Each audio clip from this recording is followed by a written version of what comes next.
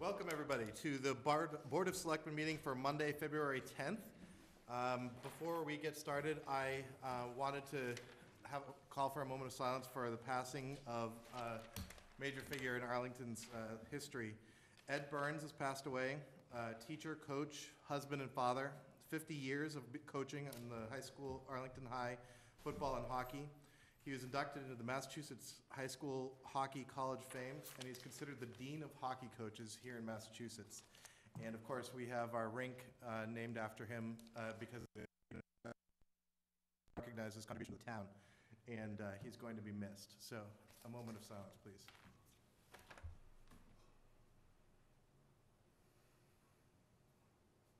Thank you all. First up on our agenda is the consent agenda. We have the minutes of the meeting of January 27, 2014, and a reappointment of the Board of Youth Services, Joan Larrick. Let's see Joan here. Okay. Do we have a motion? Move approval. Second. Motion and a second. I do have one amendment to the minutes underneath new, and I apologize for not catching this before the meeting to circulate, but under new business, it was the Arlington Housing Corporation. Yeah. That, the manual meeting that I went to, and Mary Ann's got that, so if the board Yeah. that. With that amendment, are there any further discussion? All those in favor, please say aye. Aye. All right, next up is, oh no, sorry, is Michael Stern here? Is that gonna, we're gonna do that, I think, real quick before that we talk about Minuteman. So I'm pulling number 3 up.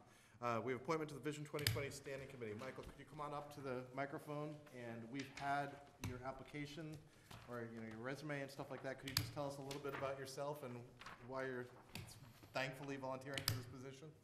Yeah, I hope I can summarize it well. I have 2 kids at Brackett. I've lived in town for 13 years. Casual conversation amongst parents grew into the desire to start meeting. As we got together, we figured we'd want to talk a little bit more. Had another meeting last summer, met with Jeff Thielman. Where should we go from here, Jeff? And he had a couple of ideas. Bumped into the co-chair of Vision 2020, Mary Harrison, noticed that there was not a Vision 2020 education group. She said, Mike, would you want to chair it? I said, sure. Made a presentation. Kathy Bodie was there. Had a number of ideas that we wanted to pursue. People seemed to like it, and that's the genesis. Excellent. Thank you. Any questions from the board? Kevin? Thank you very much for your willingness to serve and taking this initiative. Makes a big difference. Thanks. Absolutely. Thank you. Thank you. Is there a motion? I move approval. Second. We have motion and a second. All those in favor, please say aye. Aye. Thank you very much. Next up, we're going to go back to number 2. We're going to talk about Minuteman School Regional Agreement. We have a combination of myself, town manager, and Charlie Foskin. So we have in our packets, we have the proposed, we have, of course, the existing regional agreement with the Minuteman. We have a red line version of what the changes are, and we have a 2-page summary of some of the changes. And in particular, so the Minuteman School Committee has recommended approval of this new regional agreement by a vote of 13-3, which is to say that it's coming before town meeting for us to approve. And so we're going to hold an official hearing about that at a later date, like a warrant article hearing. However, Charlie served for Arlington on the regional agreement committee for many months through the summer and fall. And he's being asked to make public statements about this draft regional agreement. And what he asked was, and I think made a lot of sense, was that he did not want to be out in front of us, as in he didn't want to be saying things that, Arlington wasn't likely to support as a whole. And so while we've had regular meetings with the town manager of groups including Steve DeCourcy from the Finance Committee, Laura Morissette, who's our representative on Minuteman. We've had some conversations with Tony Lionetta, who's on the Minuteman School Building Committee, Charlie, myself, Al Tosti, Adam. So there's been a lot of communication. it was, in Charlie's opinion, and I completely agree, it was ripe for the board to consider, talk about it, make sure that, and then kind of give Charlie the green light to go do what he had to do. So that's all framing what I think we should talk about, or what the changes are here. And I want, at the end, I would hope to take the board's temperature and get a general agreement that we've been proceeding in the right direction and we should continue to do so. So, all that said, Adam or Charlie? I think I'll, if Charlie's comfortable, defer to Charlie to walk through the work of the Regional Agreement Task Force. Thank you for coming, Charlie. I know you're double booked. Thank you, Mr. Chairman. Members of the board, thank you, Adam. Just like to touch on three things here. First of all, a brief history of the agreement for those of you who may not remember it or may not have been around when it was first started. I'd like to briefly touch on 5 principal areas where the agreement's proposed to be changed, and then what the Regional Agreement Subcommittee has recommended and what the school committee has supported. First of all, you may recall that the agreement was first crafted in 1970, that's 44 years ago, and it's almost universally considered a very complex situation and sometimes described in somewhat worse terms. It's been modified 3 times, once changing the budget year, once for admitting new members in 1979, and then in 1980, the school committee members' terms of office were adjusted. In the last 3 years, prompted by actions of the Arlington Town Meeting and the Board of Selectmen related to the proposal to come up with a new capital project for the Minuteman School District, there has been a general movement and study towards revising the agreement. I believe that the board sent a letter to the school district requesting that the agreement be revised and improved. About a year ago, the Minuteman School Committee formed the Regional Agreement Amendment Subcommittee called RAS, R-A-A-S, and Laura Morissette and I both served on that. We worked on this from about March until October. In October, the committee came up with a revised agreement. It was subsequently revised again, both by suggestions of the Minuteman School Committee and the Department of Elementary and Secondary Education, DESE, at the state. And that agreement, as revised by recommendation of the Minuteman School Committee and the DESE, is what's before you in those packets tonight.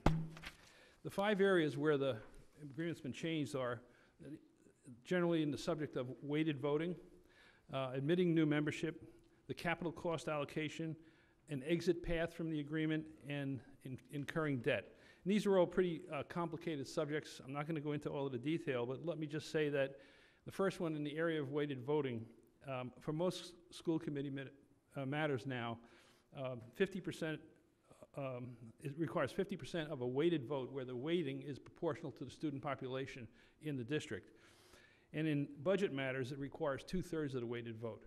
Now, since Arlington provides 33% or 35% of the students, this is actually a provision that's quite beneficial to Arlington in terms of influencing the committee. With respect to incurring debt, it requires 2/3 of the Minuteman School Committee, plus following the general law, Chapter 71, Section 16D and N, we'll talk about that in a minute, and 3/4 of the non-weighted vote to amend the agreement or to admit new members. And when I say, and also not just the 3/4 of the non-weighted vote of the school committee, but also 3/4 of the communities in the membership. With respect to new membership, and by the way, prior to the existing agreement requires unanimity on almost every subject. And consequently, it's very hard to get things done because there's 16 members in the district and they don't always agree. Under the proposed agreement, 3/4 of the member communities could accept new members into the district, which is good because we need new members to absorb the increasing costs of building and operations. And having more students in a building or in a district that was originally designed for 1,100 students and now has about 500 is an important consideration. And in the new agreement, the Minuteman School Committee can negotiate a ramp of capital costs with incoming members so that they ramp from 0 to full capital burden over a period of about 4 years. And this was set up to encourage new members to enter the district agreement. The area of capital cost allocation is a major change, and this has substantially benefited Arlington. First of all, in the recommended agreement, each community is supposed to pay 1% of the debt service for any capital costs. So that means that 16% of the cost is spread equally over all of the towns. Then 50% is based on student population derived from a 4-year weighted average. And then the balance is based on something called combined effort yield, which is a state metric related to wealth, population, and the DESC foundation budget. So you have 3 components, really. A fixed assessment for each town, population, and then something that's tied to wealth, which will tend to help communities that aren't quite as wealthy as other communities. Arlington, it turns out, comes out pretty well in this arrangement if we assume something like a $35 or $40 million capital program. If that debt were to be incurred, Arlington would come out $200,000 or $300,000 a year better than under the prior arrangement. So that's a pretty good improvement. Okay, so now we have to get into the complicated part of this. First of all, Because all of that was the easy part. Right, I was saying that was that was the easy part. Right? Yeah. One of the problems in the current, well, it depends on who you talk to, but some people think one of the problems in the current agreement is that there's no way for the town to exit the agreement. Arlington, unless this agreement is amended, Arlington is in it for life unless 15 other towns agree that Arlington could leave. Under the proposed agreement, a town could exit based on a 3-year notice if its town meeting so votes, and if a majority of the members of the district do not disapprove. This is, in other words, 50% would have to hold, more than 50% would have to hold town meetings and disapprove of the exit. And also, the Commissioner of Education gets a veto, so that if the Commissioner of Education does not approve, the town could also exit. And any community that withdraws from the district still has to pay its debt service from prior years, whatever debt has been incurred while it has been an active member. So in principle, this benefits Arlington. But in practice, it probably doesn't, because being the largest community in the district, it's unlikely that the other communities would allow Arlington to exit, and it's also unlikely that the Commissioner of Education would permit Arlington to exit because we're carrying so much of the operating costs. The last section is related to the exit strategy, and this is the proposed new rules for incurring debt. These, this is where the Education Department got involved with respect to Chapter 71, 16D, and 16N. So, in the agreement, first of all, the school committee, if it wants to incur debt, has to vote by a 2/3 vote to hold a petition under 16D. And 16D requires the district to go out to all 16 towns and get each town meeting member to vote to incur the debt, say for a capital project. And it requires unanimous approval under the law. If one of the communities votes against it, then they can't go forward with the debt under 16D. But there's another provision under 16N where the school committee can call for a referendum throughout the entire district. And under that referendum, if a majority of the voters in the district who vote for the capital expenditure, it can go forward. Now, there is a way under the proposed agreement for a town to avoid these capital costs if it opposes the capital project for which the debt's being incurred. So, first of all, the town has to vote no under the 16D provision. In other words, veto the initial application. And secondly, the voters in the town, a majority of the voters in the town, have to have voted against the incurring of the debt in the referendum. And under those conditions, if the town meeting, I told you this was complicated, if the town meeting votes to withdraw from the district, the town can then withdraw from the district, provided all the other towns don't oppose it, the majority of the other towns don't oppose it, or the commissioner doesn't oppose it. Here's the hook. If the other member towns refuse to let this town out, it's met all the previous conditions, or the commissioner refuses to let the town out, the town has to stay in the agreement, but it doesn't have to pay the capital debt service costs. Now, I realize that's all pretty complicated, but it is a way for Arlington to sort of meander through a very complicated pattern if we are forced or if it looks like we're going to be forced to incur a capital expenditure that the town meeting or the Board of Selectmen or whomever in the town might be opposing. So those are the 5 major changes. In very general terms, you can read the 12 or 15 pages of detail that you have there. After all of these meetings since last spring, the Regional Agreement Amendment Subcommittee voted in favor of the general proposal that I just described to you. And as Chairman Dunn mentioned a couple of minutes ago, the Minuteman School Committee also voted in favor of that.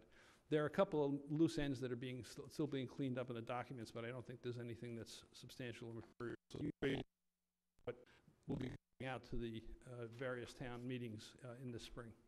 It requires 100% vote of the 16 communities in order to get this agreement revised.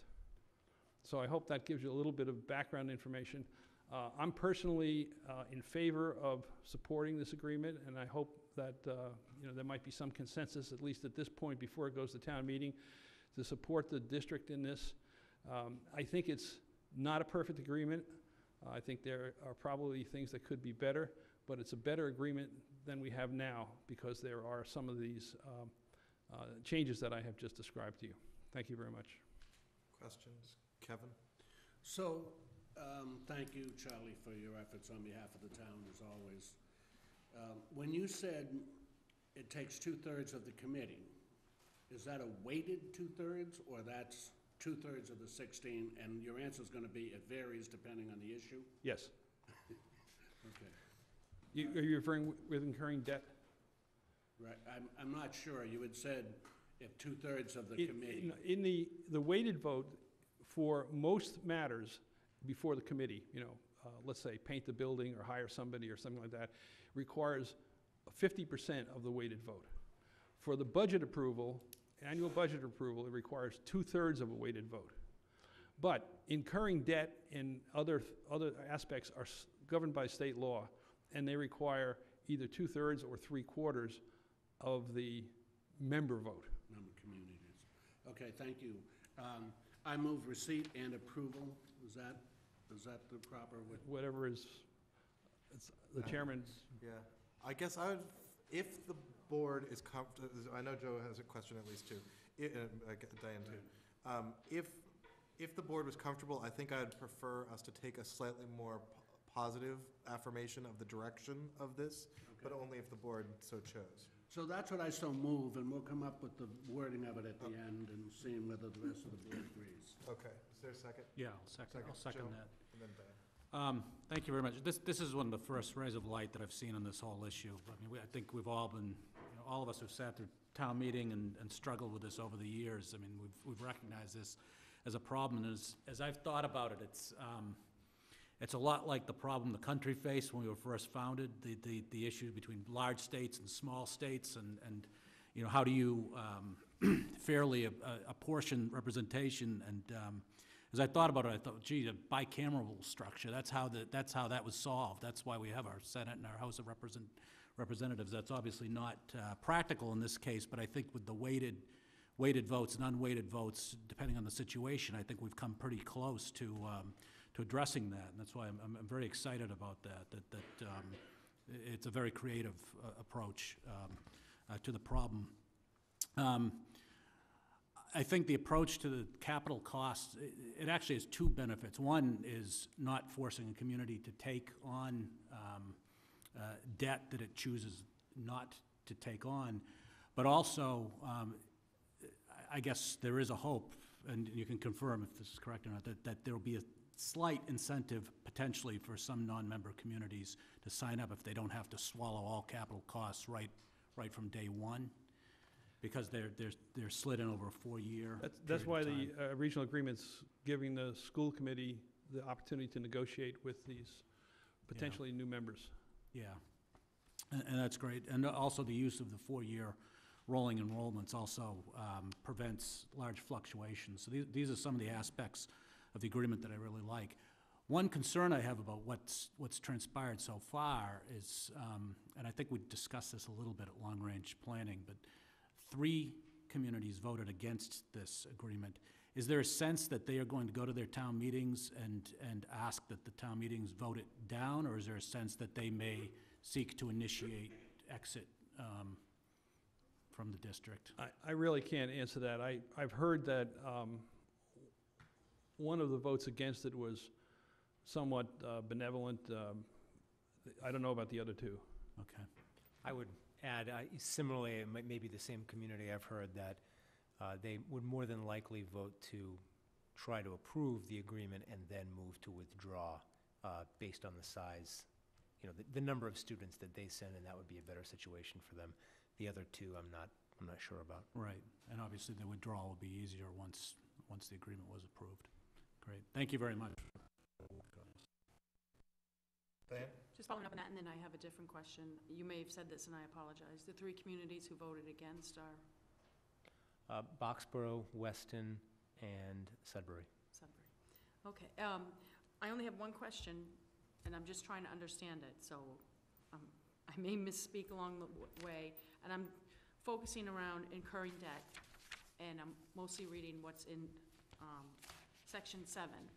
And what I'm looking for is solely on behalf of the town of Arlington in terms of incurring debt. I want to make sure the steps that Mr. Foskett outlined that I'm understanding correctly, as well as do any of these steps trigger something else legally for us, Arlington Relief? From what I understand, for incurring debt, we follow under Mass General Law 71, Section 16D, and then you cited Section 16N, and then the way I read it from that, the only other resource for us is to go up to Section 4, which is to get out of the Minuteman School District. My question is, just on behalf of Arlington, at the point of perhaps going along Section D and saying no, going along Section N and saying no, is there any mediation, any step that we could take besides the fact that our last step is to try to get out of the Minuteman School District, which I don't see happening, but is there anything legally that us saying no to D or to N, there's any recourse for us, there's any mediation? Or is that just not really charted? If I'm probably not saying it correctly. I think the mediation takes place at the school committee level. I mean, we are a member of the district agreement, and I'm sure that the subject is going to be well debated at both steps. Okay. The agreement requires the school committee to first do 16D. If towns veto that, then I'm sure that will create additional discussion at the school committee level. So I think the subject will be well aired. But I don't know that there's anything I'm just asking. specifically with respect to mediation. I mean, I think okay, that's a all legal right. term. All right, I'll leave it to others. I'm seeing we have those 2 options, those 2 pathways, and they end somewhere else. I was just wondering if sometimes in the legal world, something triggers something else. But it sounds like it's covered, it's going to be discussed extensively, and again, if we go down those roads, we may find some other avenue. But I'm in support of, I'm glad I don't have to represent this in all the forums and venues that Mr. Foskett has. And I want to thank Mr. Chapdelaine and Mr. Dunn for all the work they've done on this. And I will look to the chairman's guidance in terms of a vote that he suggests to, and Mr. Greeley. Okay. Steve? Yes, I just have a couple of quick questions. Again, thank you for everything you did on this, Charlie. So if we don't support this, we're essentially stuck with our former bad deal, as opposed to this deal that's a little bit better? If a single community doesn't support it, we have the existing deal. Yeah, so that right there, I state my support for this off the bat. And with the new process of maybe making it easier for new members to come in, under the old process, were members being denied, do you know? Or new members that would have potentially come into the district? Well, first of all, it required a unanimous vote to get new members in. And secondly, it required a unanimous vote to get someone to leave. Now, there was one of our meetings was attended by a superintendent from one of the local cities who were contemplating joining the district. And the comment that that person made at the meeting was, would you join a country club that you couldn't get out of? Okay, I mean, in other words, that's a deterrent for joining if you could never make a decision for whatever reason to leave. You know, maybe your student population goes down, maybe you have some other choices or whatever. And essentially, how I would see it, that larger communities wouldn't want to join the district because then they'd be, like us, stuck with a heavier cost of, you know, the capital costs and all the other. Well, you know, if larger communities join the district, they won't have the same burden as Arlington, because by definition, you know, if there, let's say there are 3 big towns there now, Arlington, Lexington, and Belmont. If there's a 4th town that joins, instead of the burden being carried 3 ways, it's carried 4 ways. So the more, you know, if we get 2 or 3 other communities to join, that will reduce the financial burden. We can hope. Thank you, Charlie. I did have one comment, which is, I think, related to your question, Diane, about like what the recourse would be during the no's.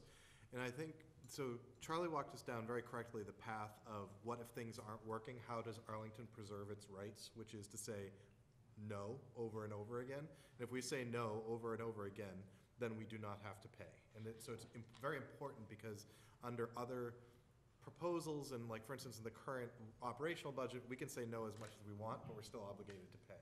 And so, but I think it is good, I think, for us to think about like the rosy side of this, and like if it actually, you know, so we pass this regional agreement, 2 or 3 towns drop out because it's not for them anymore because they're too small. We get 2 or 3 big towns or cities to come in. We take the output of the feasibility study that's in progress right now. It's of a reasonable size. Arlington looks at it, and the state's funding it on the right level. We put forward, you know, hypothetically, a debt exclusion override on the ballot. We get that approval because we know what's coming, because the school committee's talking to us about it. Then they put forth their proposal, and under 16D, Arlington and the other towns approve it. You know, that's like the rosy scenario. That's where, you know, we have a good school, we've got a good process, we've got it at a good price, and we're happy at it, with it. And so that's where we hope we'll be. But if we're not there, and if you have 15 towns who are trying to build a $500 million school, you know, I picked an arbitrarily outrageous large number, then we have a way out. Did I say that fairly, do you think, Charlie? I think so, yes. Okay. Yes, Joe? I did want to note one other thing that's, point that's, in the grand scheme of this whole agreement, is probably the most minor point that there is, but to my colleagues and all the moderators here, I do notice in the agreement that if this is adopted, the appointing authority for the school committee members of the Minuteman School Committee will shift from moderators to boards of selectmen. Did I read this correctly? Not exactly. Oh, okay. It has to be so voted by town meeting. Okay. It's an option. Some towns express the interest. Okay. I guess, I misread it then. Yeah. Unlike Arlington, some towns that may not be satisfied with their moderators. Okay. But, All right. You want to flip for it, Mr. Moderator? Yes, Kevin. If I'm a community that only has 1 or 2 students in that school, I can't imagine why I would possibly vote for this. I'm just curious, what's the hook for them? That they can get out of it now, or? Well, okay, first of all, if they only have 1 or 2 students, because there's a 1% minimum capital allocation, they're going to be paying, their cost per student's going to go up. So with the right of exit, they could petition the school, the member towns to exit the agreement. In, you know, if they have 1 or 2 students, probably most of the towns are not going to object. And they could then exit the agreement and attend on a tuition basis. And so if their students go up, they could send a few more. If they don't have any students, they don't have to send them, and they don't have to be burdened with additional costs. But that 1% is part of this new agreement, correct? Yes, correct. So again, why are they encouraged to increase their costs? Good salesmanship. Yeah. I think the answer is, Kevin, because they need to be out of this as much as anything. Like, they Okay. need a path forward, and they know that we're, like, Arlington and Belmont have made it quite clear that we're not gonna do capital. And so if you're sitting there sending what, Yeah, you know, they know that this is a situation that doesn't work okay. either. Okay. But I do think that you're right, that we run a real, we run a real risk that they won't say yes. Yeah, I wonder whether our side is presented at their town meetings and stuff, anyhow. I think the, I think the school district and Dr. Boquillan are making a reasonable attempt to educate all of the towns, and they will be doing that over the next several months. Okay, thank you. So what's my motion, Mr. Chairman? I think you should say that we support the draft regional agreement going forward, which is different from the vote that we're going to take for the, because we'll get a second bite at this when we actually have our public hearing, but for the purposes of this, I think we should vote to support this draft proposal. So moved. Second. Still okay, Joe? Is there any further discussion? Just say, all right, all those in favor, please say aye. Aye. Aye, 5-0. Thank very you, much. Charlie. Thanks, Thank you, Charlie. Thank you, Charlie. All right. Citizens Open Forum is next. Except in unusual circumstances, any matter presented for consideration of the board shall neither be acted upon nor a decision made the night of the presentation in accordance with the policy under which the open forum was established. It should be noted that there is a 3-minute time limit to present a concern or request. Before I actually even look at the audience, I will say that we, at the last meeting, I probably let the discussion under Citizens Open Forum run longer than I would have chosen. I would have preferred to us to, hear it and move it along faster.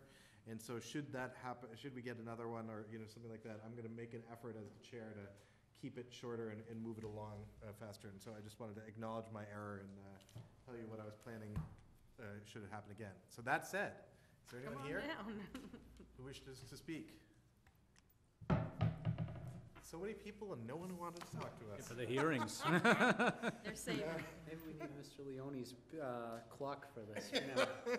All right, next up, request 2 spaces on-street overnight parking at 24 North Street from Tammy and Gary Kalajian. Are they here? Could you come on up to the microphone, please? And just so people know what we have in front of us, we have your application for the spaces related to you're on a dead-end street and you've got a problem with the driveway. And we have a positive recommendation from the police department on this. So just share us briefly, what's in your application? Okay, we'll try to make it as quick as possible. I'm Gary Kalajian, my wife Tammy. We built the house 8 or 10 years ago. There was a lot of back and forth between the Conservation Committee and the Building Department. They really didn't agree, didn't really talk to each other very much. Where we wanted the garage, Building Department gave us permission to tear it down and build a new one.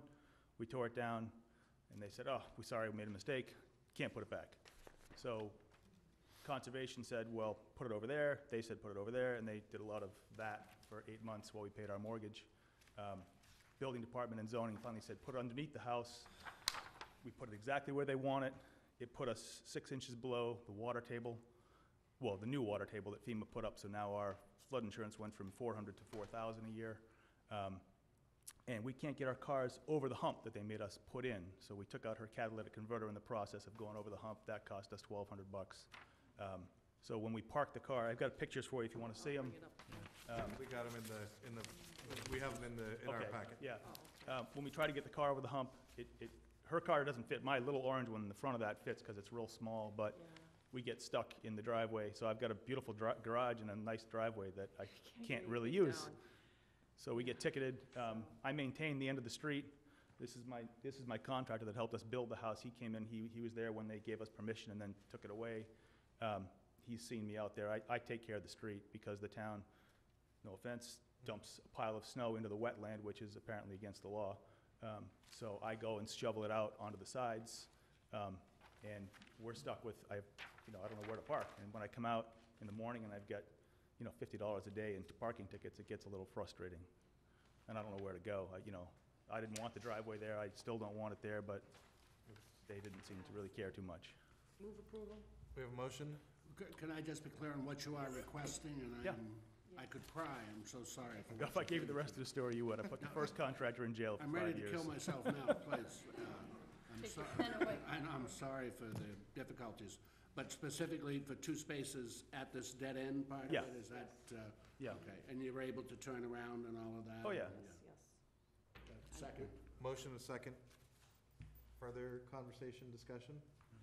All those in favor, please say aye. Aye.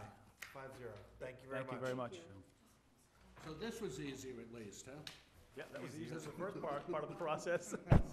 Thank you. Good luck. Thanks for living in Arlington. Next up, we have a request for a stop sign at Longfellow Road and Highland Avenue. Highland is the more major street, and the stop sign on Longfellow westbound, it appears that perhaps it should have been there, maybe it was there, no one knows for sure. And we have a request from parking to put it up. Move approved. Second. Any further discussion? All those in favor, please say aye. Aye. 5-0. I would like to note that this request came from a web Q&A, which I like to notice as well, and I appreciate the town for holding that. That is a good one. Next up, Mystic Street Crosswalk. We received as a board an email from a citizen who was looking to have a crosswalk put up on Mystic Street, also known as Route 3. And we've circulated that to the Transportation Advisory Committee's leadership and the parking department, the Corey Rateau, and we got back negative recommendations from both of them, and specifically in relation to the Safe Routes to Schools map and how they had actually evaluated this already, and they felt that they'd made the right decision before, and there wasn't a lot of appetite to bring it back up. So is there a motion? Or, or Move no action.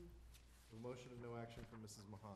And I think the chairman correctly, succinctly stated that TAC back in 2008 conducted extensive surveys over many days and supplied us with all sorts of data, which I would ask that we can get a copy of this to Mr. David Von Schack, as well as our police department. And I don't see any of their recommendations changing over the course of time. So I'll second the We motion. have a motion and a second. Is there further discussion? I'm wondering if he's here. Good question. Oh, would you like to speak or further, or if you are, come on up to the mic, and if you're, so please, thank you, I apologize for not asking, I should have asked if you were here. That's okay. Yeah, my name is David Von Schack. So I just sent this email, obviously Board of Selectmen. I was not aware of any earlier assessment, I guess. This came out of just normal neighborhood discussions. I walk the kids pretty much to school every day. We try to not get killed up there, and that's sometimes tough. People try every way to obviously hit us on that street. So that was pretty much the request. I talked to obviously lots of neighbors whose kids are also walk up there, and they would be obviously very much in favor of it. But if there is an assessment already by the Transportation Advisory Committee, we'd love to see it, what their assessment was in 2008. If it all still holds up into 2014 today, then it is what it is. Great. I think that's right. Do you want to grab this? This is just, so Marianne would be happy to forward it to you electronically, but now you've got the paper for the moment. Why don't I could just give you the whole thing, and that's Corey's report. Is there any further discussion? All those in favor, please say aye. Aye. Thank you for sending the letter. We appreciate it. Unfortunately, we don't always say yes. Okay, so we've hit my favorite time of the whole year, which is warrant article hearings for town meeting. Of course, this is the first time I've ever chaired this board while we're doing that, so any feedback or guidance about if I step on anyone's toes or don't cover, what we should, I'm definitely happy to listen. We have, tonight, we're going to talk about Articles 11, 13, 14, 15, 19, 25, and 54. So I know that our town manager has asked that we table Article 25, which I think we should be okay with, but at the same time, we are on a deadline that we have to get our report printed, so we can't table everything forever, but at the same time, this one just wasn't quite ready, and it made it onto our list. So, first up is Article 11, Bylaw Amendment Town Meeting Electronic Voting.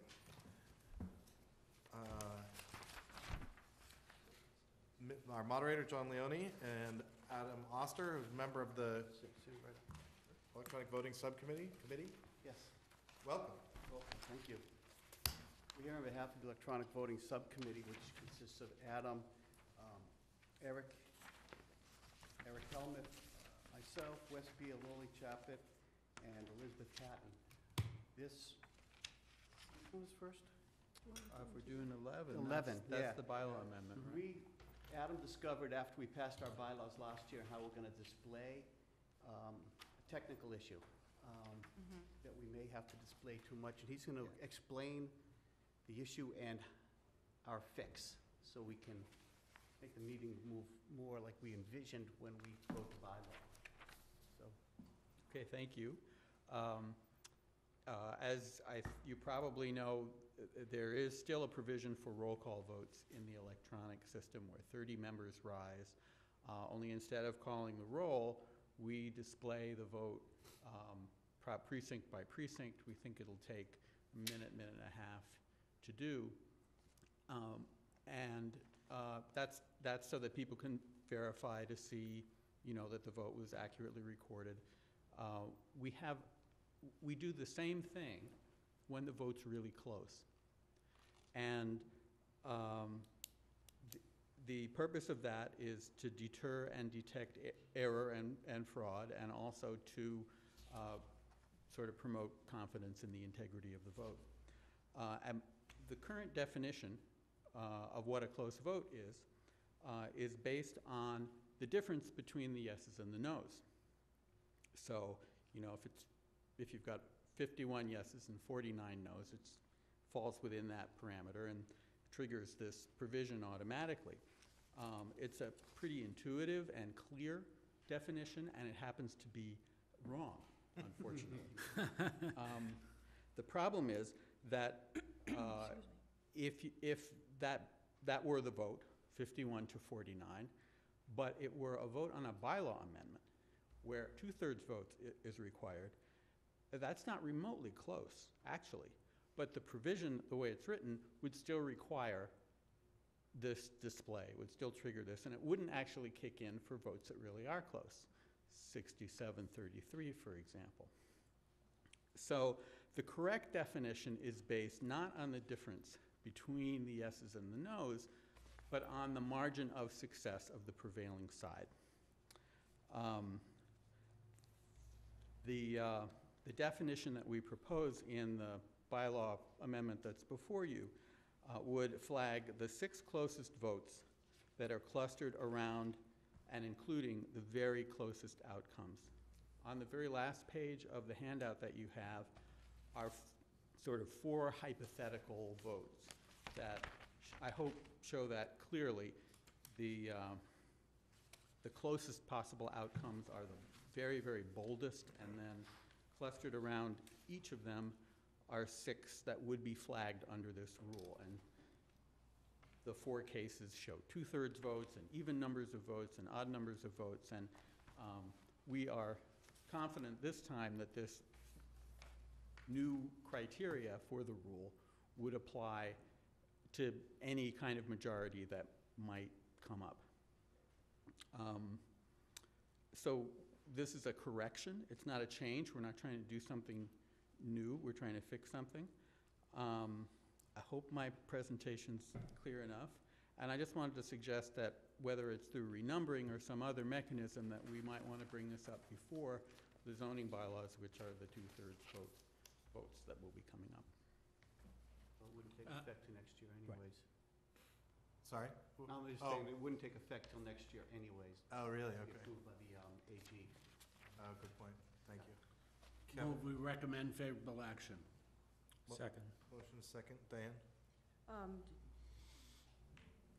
Point of clarification or edification or whatever, I just want to make sure that if what's going from Attorney Heim to town meeting on Article 11, I just would ask at the bottom of page 3, where it says 6-inch rule, I think that just should be 6 rule, or you have the, No, it's not, that's a quote well, difference if it's a between the quote, yes then you have and no. quotes on both sides.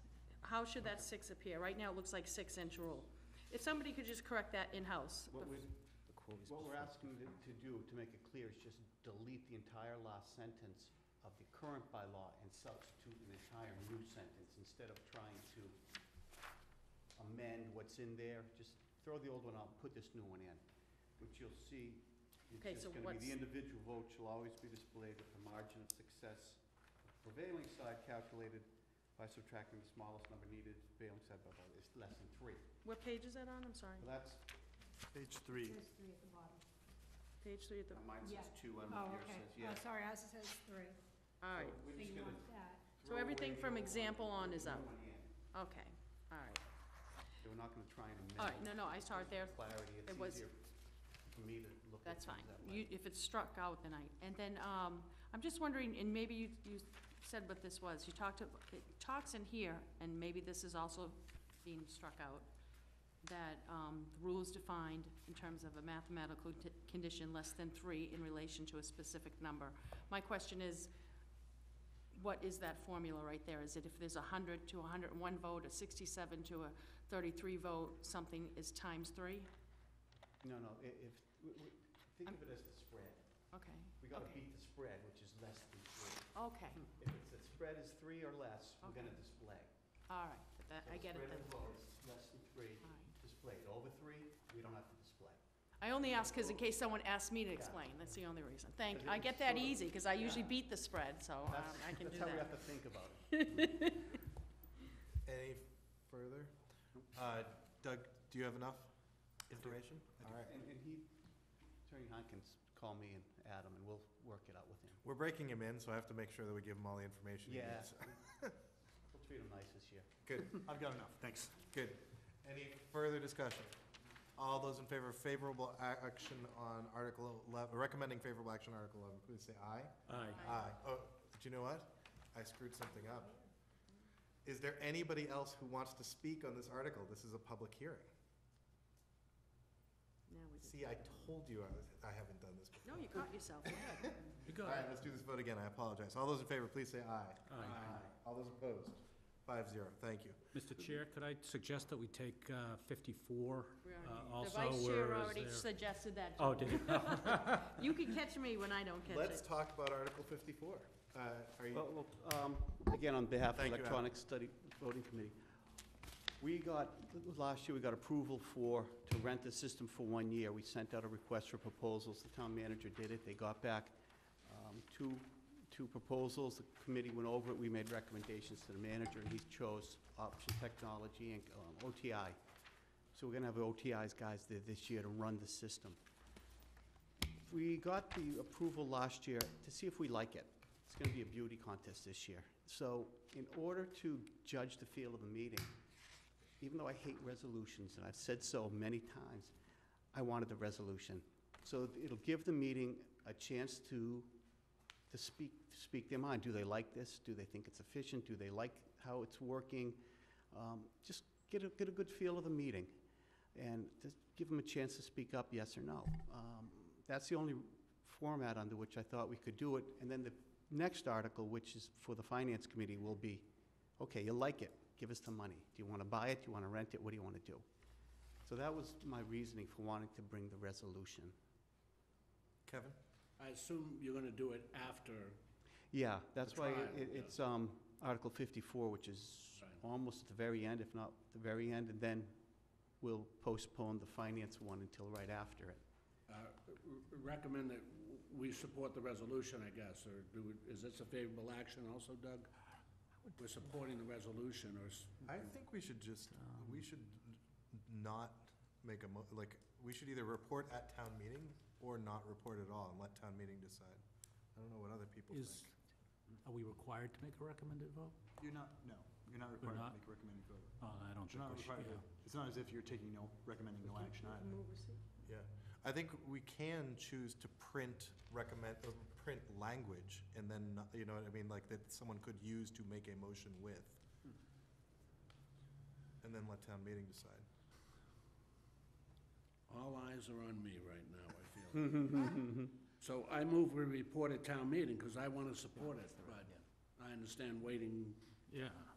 Sounds good. so. We have a motion, is there a second? Yeah, second. Okay, You thank okay with that, John? That's fine with me.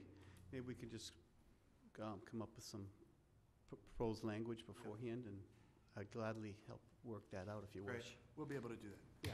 So it's our resolution, John? Well, the Electronic Voting Committee submitted the article, so I don't know if it's your resolution or ours. I don't think it really matters. Whatever you want, I just didn't know Yeah, if you maybe want us, it possibly should go under the committee, yeah. the That would make sense. resolution, and Yeah. we can give our recommended vote was, we support the use of it in the future. I mean, Okay. obviously, we're all in favor of it, but we haven't had a chance to play with it yet, so we'll find out. This be a public hearing. Is there anyone else who wishes to speak on this article? Not seeing anyone. We have a motion to report at a town meeting and a recommendation for some language to go into the selectmen's report. Doug, do you have everything you need? Yes, I do. Thank you. Thank you. Anybody else? All those in favor, please say aye. Aye. 5-0. Thank you very much. Thank you, John. Thanks, John. Excuse me. Our next article is Article 13, bylaw amendment poet laureate. Joe. Thank you. Friends, today we mourn a loss of one so dear, one I raised and taught to aim always high, to emulate, no, surpass, his father in all things. I trained him well, gave him the wings to soar, but could not restrain his youthful exuberance. Blinded by the sun, my warnings of the black, beast of hubris unheeded, he fell to his grave. Farewell, brave Icarus, may the gods pluck you up to their abode, as I did once from your mother's arms. That's a poem that was written by Charles Schwab, who is a 91-year-old resident of our town. It's called My Fallen Son, and it seemed especially poignant given that we were remembering a fallen son of Arlington earlier this evening. And this was printed actually in a book that we received in our packets probably half a year ago, maybe 3/4 of a year ago, called Getting There, that was put together by the Arlington Seniors Association. There was a program that was run introducing the seniors to poetry and the art of writing poetry, and there's some real gems in here. After reading this and after hearing Mr. Schwab at some events, after hearing the incredible poetry that accompanied the second inauguration of the president, I had a little informal conversation with our library director this summer, and I asked him, I said, have you ever heard of a community appointing a poet laureate? And he said, I'm not sure. He said, I want to think about that, but I'm intrigued by the idea. And a few months went by, and he got back to me, Mr. Livergood, and said, you know, I have found a number of communities, and I like it, and I'd like to pursue this. So I asked my colleagues to put this out here.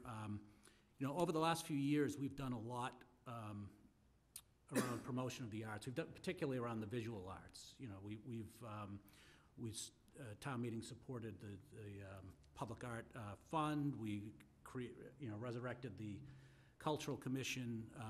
This body has supported a number of visual public arts projects with Arlington Public Art. But I was thinking this is a way to kind of elevate the literary arts. Any of you who've ever been to the Books in Bloom that the library does, there's always quite a few local authors, including poets who are on hand there. We have a lot of talent here in the town that's hidden. So I have put this before you. I put some supporting material as well. An example of something that was done in West Tisbury, for example, where they also had their town meeting, designated a poet laureate. I'm envisioning this as kind of an honorific position. I'm not envisioning it as something that has an appropriation attached to it, although if this body does choose to put forward the recommendation to the town meeting, you know, I would hope that we could structure it in a way that it would potentially be, you know, eligible for grant funding if, for example, the schools in the past, for example, have had artist in residence programs. I'd love to be able to have, you know, someone who stepped forward be able to participate in those and be eligible to participate in those. Unfortunately, some of my supporting material didn't make it into the the packet, but I think you received it electronically, it's on the desks. I put here something that I envisioned as a potential proposed vote around how this would work. You know, I envisioned an honorary position that would be, would have to be a resident of the town, possibly an appointment for a year, renewable up to 3 years. We could talk about that. And I laid out here what I think an appropriate process would be for the Board of Selectmen to appoint a poet laureate, but based on advice of a number of other stakeholders, you know, the Library Board of Trustees, the Cultural Commission, the school committee. I would well, designee of the school committee, perhaps they'd choose someone from the English department or whatnot. And maybe the town manager, if there was a thought of potentially asking the poet laureate to submit something for the annual report or whatnot. I think we could discuss whether or not we would want the makeup of that process in here. I would see it working similar to the way that we've done the honor awards in the past. And so that's my proposal in a nutshell. I think you have Mr. Livergood's letter in support. I did receive correspondence from one of the library trustees today who was supportive and said that they were going to be bringing it up at the board tomorrow night as well. And I know that there's at least one person here to testify. But before I ask you to recognize them, I did want to recognize one. I was contacted by a sophomore at Tufts University who actually heard of these initiatives and is actually here reporting on this for her advanced journalism project. So we're, even by having the discussion, we're getting some of the word out to some other areas around, so. Okay. Kevin?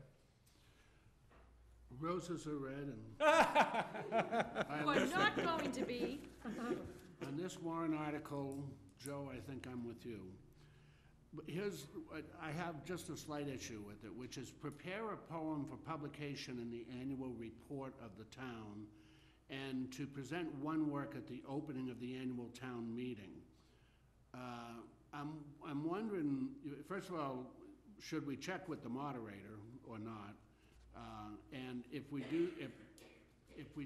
do that, is not that being reported as town meeting minutes enough, or is it a separate poem that needs to be for the annual report, and are we putting it in the budget section, or, do you know what I mean? It's, to me, it's too specific. Yeah.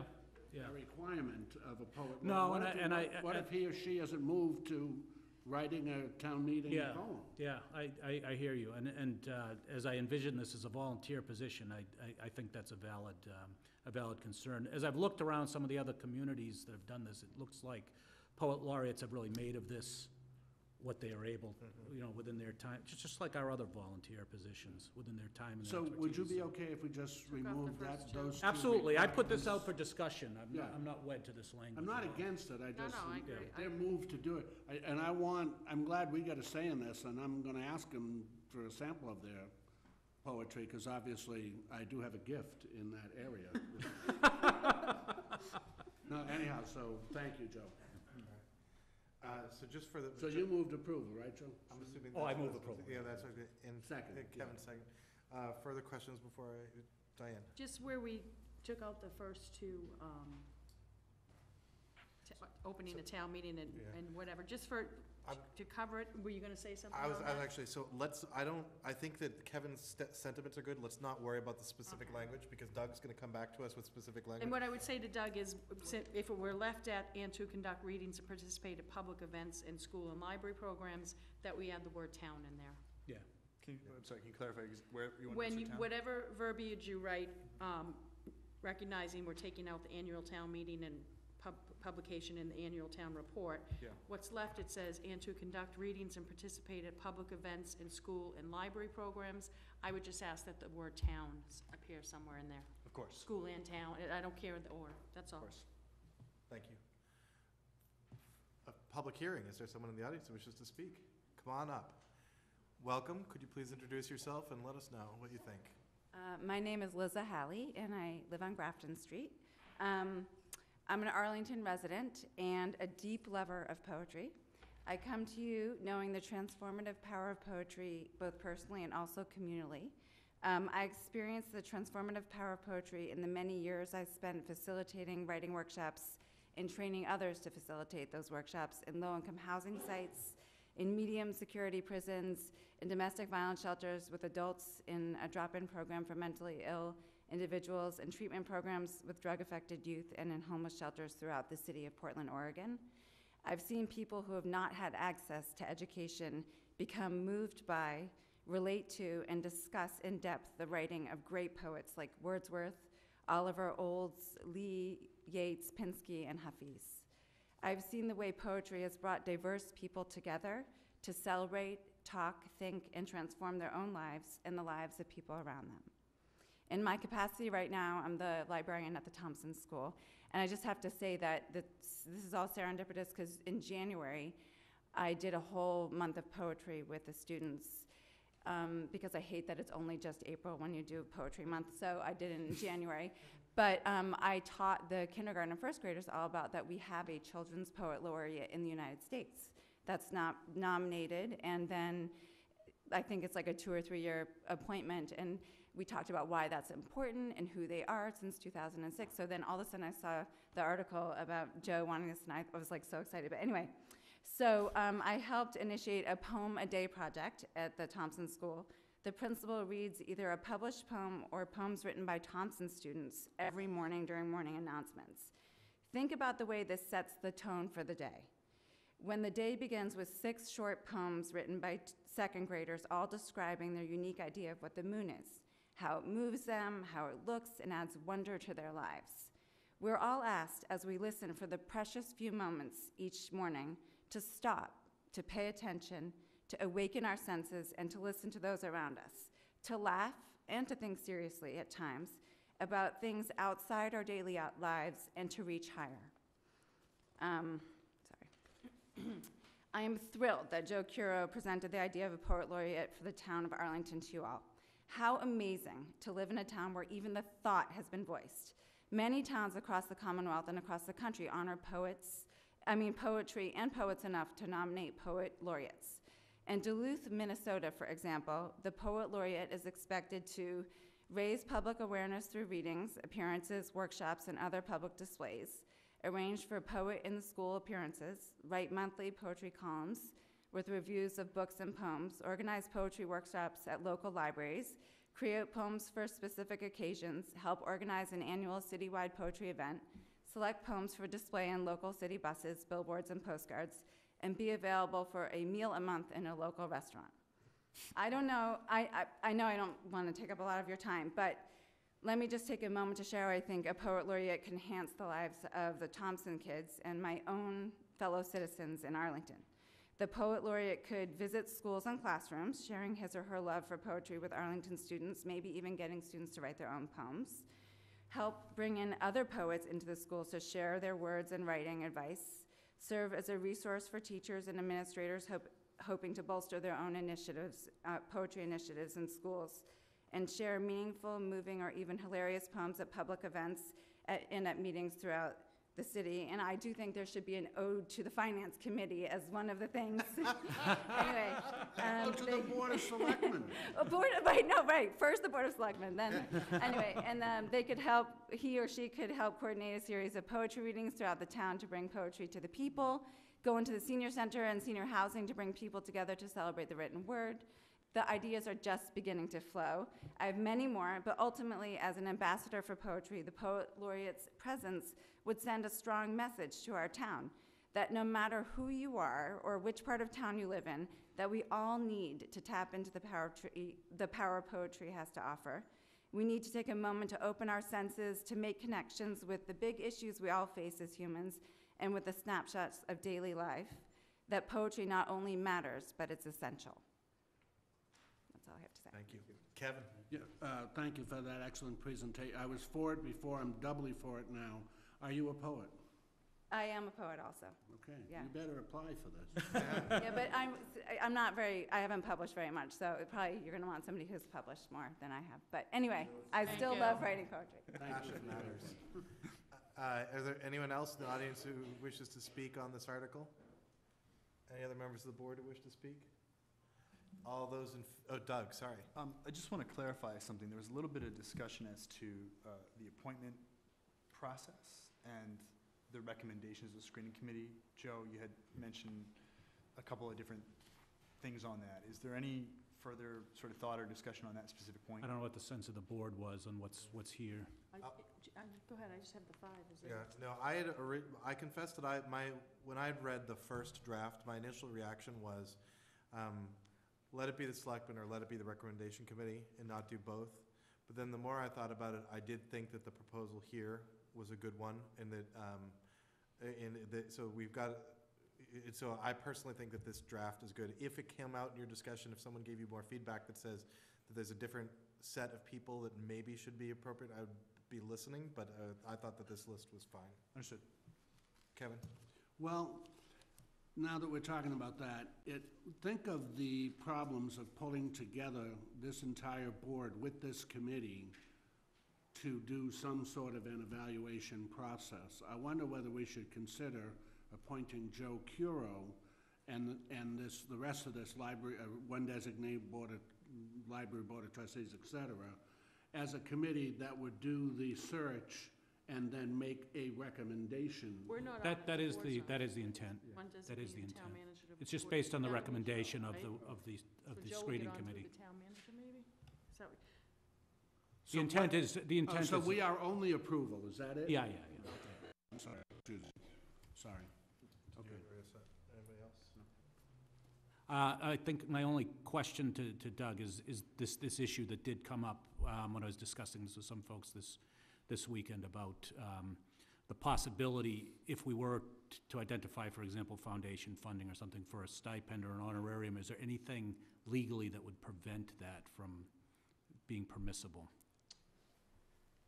It's a little bit of a broad question, but I can't think of anything at the moment that would prevent you from doing that. I will certainly take that under advisement and try to scrutinize whether or not there'd be any concern with respect to that. But as it stands, I don't see a specific concern. Yeah, because the only question the question just arose to me because as I was doing some research this weekend, I see that there's legislation pending in the Commonwealth for a poet laureate of the Commonwealth. And there is actually a clause there that says that this individual is not considered a public employee, blah, blah, blah, et cetera. Right. I think that the way this is drafted would not, I don't think we'd run into a specific problem with that we couldn't deal with without having to specify something more in the bylaws. Okay. Diane? Just along that vein, I think what town council is saying is, if town meeting recommends favorable action, and this is a town meeting vote, an act of its legislature, that it will be able to apply under the umbrella of the town and schools. If not, it might rise to the caveat of similar to what we do with Arlington Arts Council and other groups where the Board of Selectmen takes an additional step. So I guess I would leave it to Mr. Curo and town council to find out if, just by the sheer virtue of the town meeting vote, that legally everything is covered, that they can apply for grants, whether it's town, school, otherwise. And if not, if we have to take that second step that we take with other arts, cultural commission, and not just arts, there are some other groups in town that we do that. But I'll leave that to Mr. Curo in determining. Actually, but I think we're okay to proceed with it as is. Thank you. Thank you. Kevin, did you have anything else? No. Is No, there any thank you. further discussion? All those, Doug, you're okay? Yeah, thank you, All Mr. Chair. those in favor, please say aye. Aye. 5-0, recommended favorable action. Next, bylaw amendment, public music. Joe. Thank you very much, and I want to thank the board again for placing this on the warrant. I bring this to the board, I think this was a matter of discussion at town meeting last year, that we have a very short one-line bylaw currently that says that public, let's see, where is this? No person shall sing, play on, or operate any musical instrument in any public way or solicit or receive compensation therefore from bystanders of the public without first having obtained a license from the selectmen, who are hereby empowered to grant such licenses with such restrictions as they may deem necessary. I'm asking the board to refine the bylaw first and foremost to make clear that the bylaw applies not only to public music, but also applies to other types of public performance. and to recraft it in a way that does not appear to be as, how can I say this?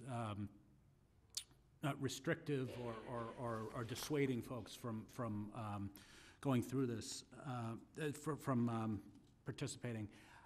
This was raised at town meeting last year, that there is an inferred prohibition, although, we do have the ability to grant these licenses. And we have a number of other requests that have come up, not only around busking, and this isn't just around busking, but it's also with street festivals. We've had requests. We know that the Visitor Information Center will be going in with a performance plaza, and we don't really have a framework to handle that. I'm recommending a relatively short but longer bylaw change than we have right now on the books to cover street performances and make clear that we do encourage artistic expression. And I'm asking that, should this be approved, that at a later date, the board adopt some more specific regulations and procedures around this so that people understand the rules of the game. And I have a model policy that I did include here for you. I'm not asking for approval or debate about the specifics around that, because I would expect that would be a separate hearing around policy and regulations. I will only say that what is here was something that I had kind of worked on as a kind of an amalgam of 3 different communities that I found in the Commonwealth that do regulate this type of performance. And they all seem to be coming from a common root, as so often happens. I think we had discussed this. We had actually put this in the court of the Cultural Commission and said that we did support moving forward on this, but I want to take the advantage of having town meeting to move the ball forward, and that's why I bring this to you. And I did want to thank Mr. Heim, who had helped me with looking at some of this language up front. And I also know that there's at least somebody, at least one person here to testify on this as well. And you move? And I move. I'm assuming you want I to. move favorable action, subject to final approval of the language brought forth by the town council. Steve? Yeah, one quick question. So there's really no policy change. This is just a softening of tone? Correct. That is, well, it's a softening of tone, but it also is making clear that we're not referring only to public music, but other performance, dance or spoken word or Okay. jungling. Okay. I will second. It sounds nice. Kevin? So I just want to be clear, we will, at a further date, go through each of these regulations, or this is what will be put before town meeting? No, I'm recommending that just this first page, or something approximating this first page around proposed vote, which simply has the purpose and definitions, and the fact that a permit is required, laid out, that we put that before town meeting to make clear. Then I'm recommending that at a future, assuming town meeting goes along, that at a future date, that we have a hearing around regulations, something like what I've put here as a model. Okay, so I support that. I just wanted to point out one thing. On the regulations, under amplification, which is on the bottom of the 3rd page, number 8, right? They can't use any amplification equipment after 9 p.m., but you're allowing performances until 10 p.m. on Friday and Saturday. Yeah, I would think that we could debate, I'm not looking to debate the specifics on that right now. All right, okay, Yeah, I but didn't know they were gonna. Okay. Yep. Yeah. I favor. Diane? Recognizing that we're just, right now, starting off to vote page 1. Yep. Which is, as Mr. Carroll said, purpose, definition, and permit. Just for, I know Mrs. Bongiorno's here and town council, I would just add into, when we have a future conversation, language around enforcement. I know it has language in here that a police officer may enforce crowds that are obstructing at the request of the performer. I'd probably want that magnified a little bit more, seek some guidance either from Mrs. Bongiorno or town council or the police department, what they feel should be the proper verbiage for them when they're their authorizing agent or appointing an authority. Similar to when we have events here in Town Hall, The other thing I didn't see in there is, and again, we're gonna discuss this at a future meeting, so I just wanna sort of give a heads up. If we have any discussion in there regarding preclusion of collecting monies or anything around that type, whether we are gonna allow the performer to do that, whether we're not gonna allow the performer to do that, if we are gonna allow, what are the caveats, what are the steps that go to that. And then the only other thing that I would just add, for our future discussion is, I know when, and I believe Christine's been involved with this with Joe Conley, when we did the lights and the sound system over at the Warren A. Pierce Field, along with the school committee, we came up with certain guidelines, not only around decibels, but also around performance language. And I raised that with the Dillboy situation that we've had, where they played certain of their performers and certain of their songs have been played, and there is language you can put in there that says basically you have to, if you're going to amplify or not amplify, you have to live to a certain standard. So you're not getting certain words. I remember standing over by the Fox Library School and you could hear a song coming out with some really strong language. But we have that already that, you know, Christine, Joe, and others have done for the Warren A. Pierce Field. So whatever language you all, along with town council, feel is appropriate around that, if we can, not that these performers are gonna do it, but, you know, when we get to that discussion, that's the only things I would add.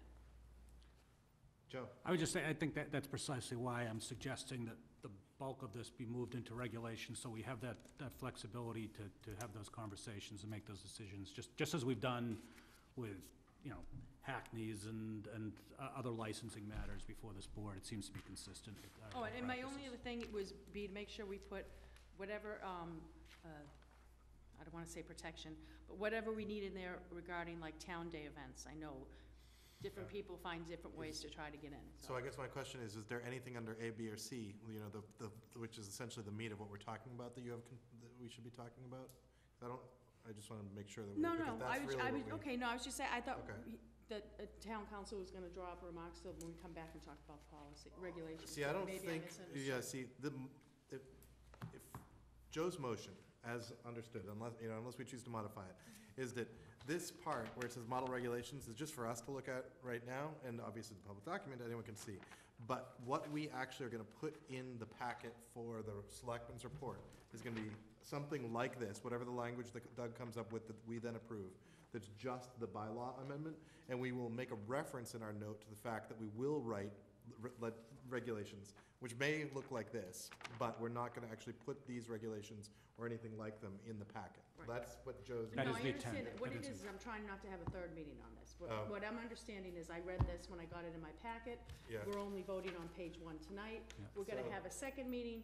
If you don't hear my thoughts now, then we're gonna have to have a third meeting. I think that's, so if we have. So I've already read this, and those were the things I would put Okay. before. And I'm not saying I'm gonna get 3, 4, or 5 of my colleagues to agree on all 5 of those Yep. points. I'm just trying to limit it so there's not Yeah. another meeting on this. If town meeting approves this, we will have another meeting on this in June. Right, I don't wanna have a meeting after that. Okay, all right, That's got what it. I'm Okay, trying to that get rid of the big mouth first. That makes sense, okay. Is there anyone in the audience who wishes to speak on this? Rolly?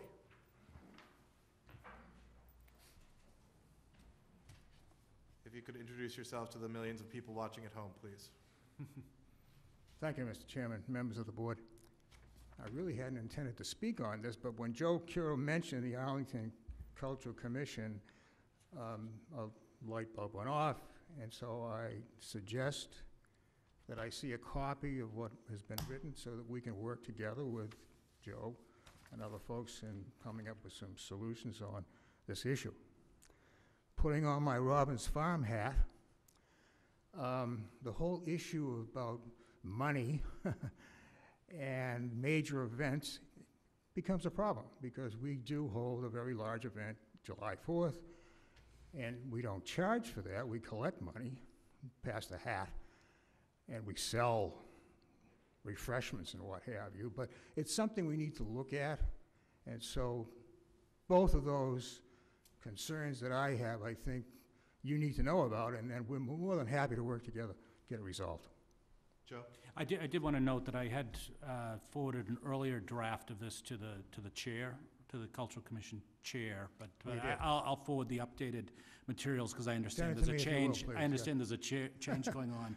Yeah. And I also, just to reassure you, the bylaw that we seek to change only covers the public ways. It's not dealing with the parks. Oh, okay, that's That's fine. under the jurisdiction of the Park and Rec. That's good, that's So good. actually, does mean, I actually did have a similar question, and so Doug, when you write this, definitions B under public areas, the more we can clarify what this does and doesn't apply to, because that will be a point of confusion.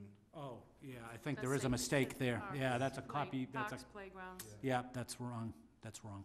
And That's it may be, do we want it to include, so obvious, public ways, yes. Do we think that it includes other areas that are under under, for instance, the selectmen and the town manager?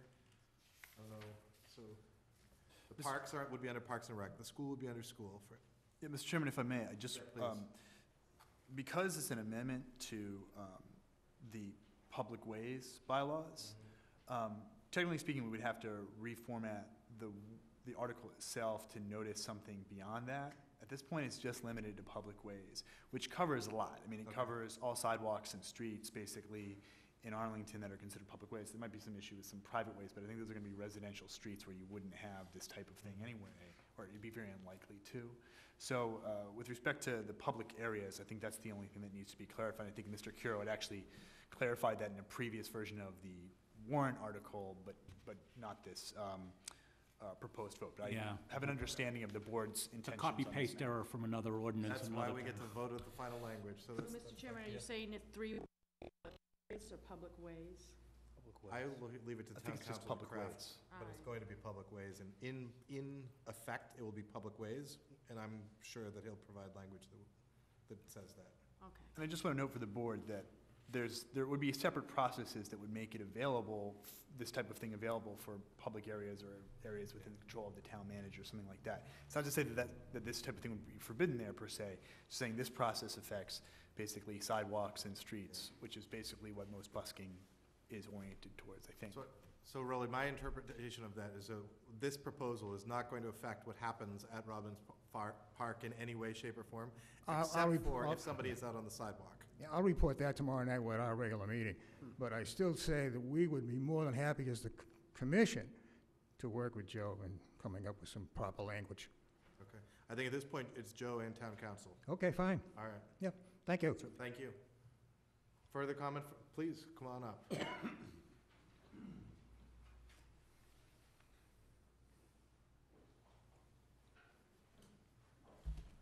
Welcome. Thank you.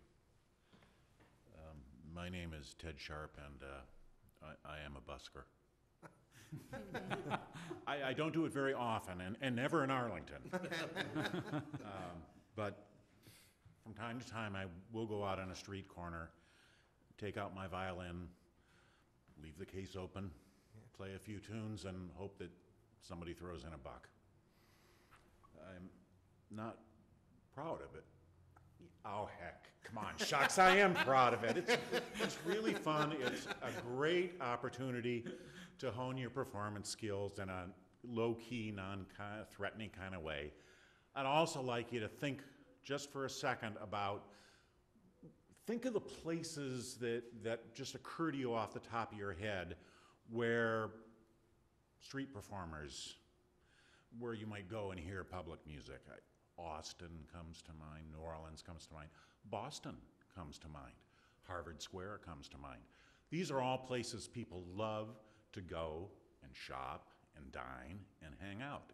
It's a good thing for the community. It's fun for everybody. The tourists love it. It's a good thing. My saga with this starts about 6 years ago, and I had started to do a little busking in Harvard Square, and I said, you know, sometimes I don't feel like going all the way down, you know, getting on the 77 and going all the way down to the square. I'd like to go out to Broadway Plaza and just kind of hack around a little bit.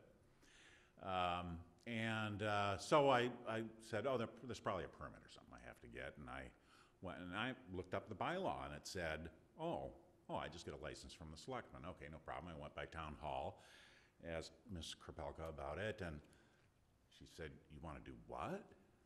A license? So the problem was, of course, that the bylaw said I had to get a license, and the selectmen weren't about to offer me one. There wasn't any process or procedure. And this does, in fact, change the status quo.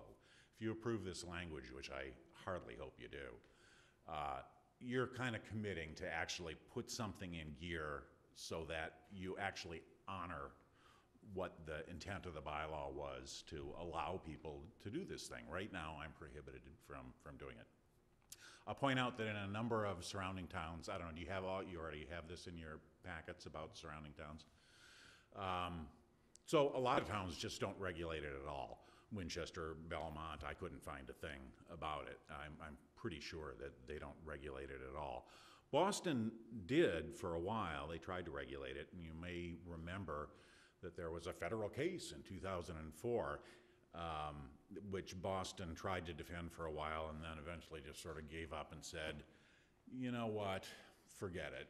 If anybody has the bad enough taste to play a banjo or an accordion or a bagpipe or something, we got plenty of laws that we can use to harass them without having something specifically about street performances. So they just let it go. Boston doesn't regulate it. Private property, if you want to go out and play in one of the really prime pitches like Quincy Market, you got to get a permit. In fact, you got to audition for them. Cambridge, you just go down and give them $40 and they give you your permit and the list of rules, which are regulations, not in the Cambridge town laws. Anyway, the point is, a lot of communities don't even feel like it's worth worrying about. There are plenty of laws about public nuisance and vagrancy and this and that and the other thing that they can adequately allow the police to regulate the situation.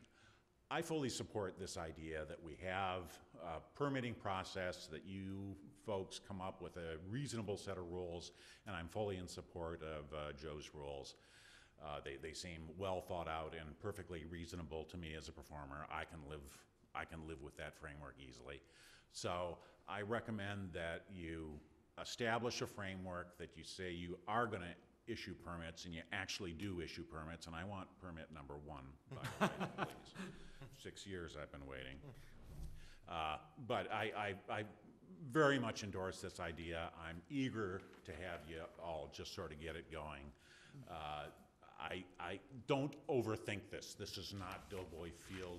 You don't have to worry about 120 decibel, we're talking about low-key stuff here, and there are plenty of other regulations that cover those sort of egregious kinds of things that you may be thinking about. Don't overthink it. Just let's get this done. It's been too long that you have been in violation of the First Amendment. Every time busking comes up, the courts just say, you can't do it. This is freedom of expression. You got to let people do this. You actually kind of also more or less have to let them pass the hat too, but that's for another night. Thank you very much. Thank you. Anyone else who wishes to speak? Come on up. I know we've spent time on this issue, so I'll be very brief, but since I'm up next anyway, I just thought I would get in on this article. I'm Stephanie Marlin Curiel, and I'm from the Arlington Cultural Commission.